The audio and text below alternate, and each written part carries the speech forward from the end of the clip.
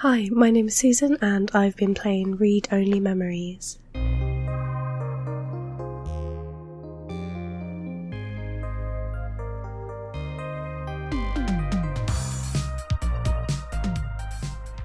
Read Only Memories is a cyberpunk point-and-click visual novel adventure.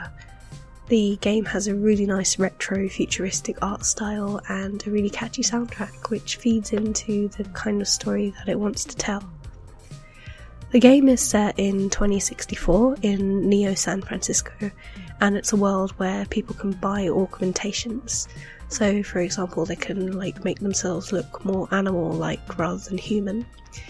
It's a world where everyone has ROMs, relationship and organisational managers, which are basically these robots who can do different things from managing your calendar to cleaning or changing the weather around you.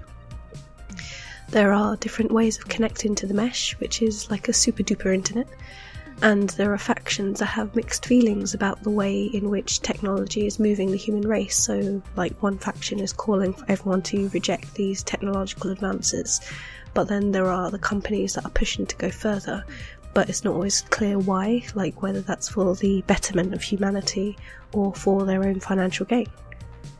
It's against this kind of backdrop that the story starts. You play the part of a down-and-out journalist, and one day a self-aware ROM, appropriately called Turing, drops in on you and he asks you to help find their creator, who happens to be a friend of yours. Turing's creator has gone missing under suspicious circumstances, and it's very much like the trope of a hard-nosed journalist investigating a mysterious conspiracy.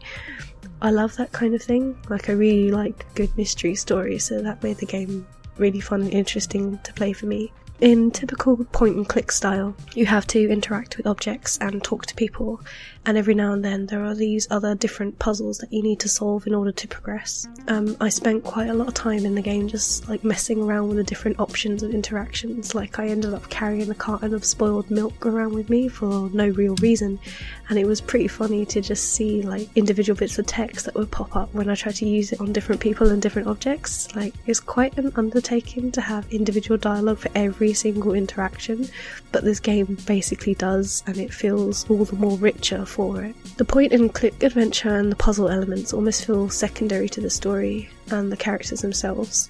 There are loads of different characters, and they all have their own stories and personalities that you can uncover as you go through the game and take the time to talk to and interact with them. There's the detective who reluctantly helps you with your investigation, there's the charismatic hacker who also helps you out, and even the bartenders who look after the club that you end up going to quite a lot.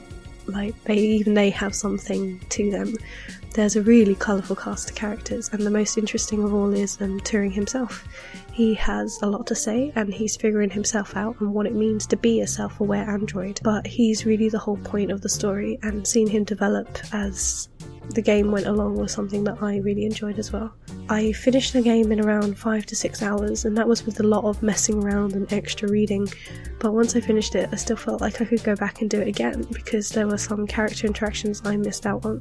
I really enjoyed the story, and there were a few surprises and twists along the way that kept things interesting and kept me on my toes. I'd say get this game if you like good mysteries, conspiracy stories, cyberpunk adventures and clever robots.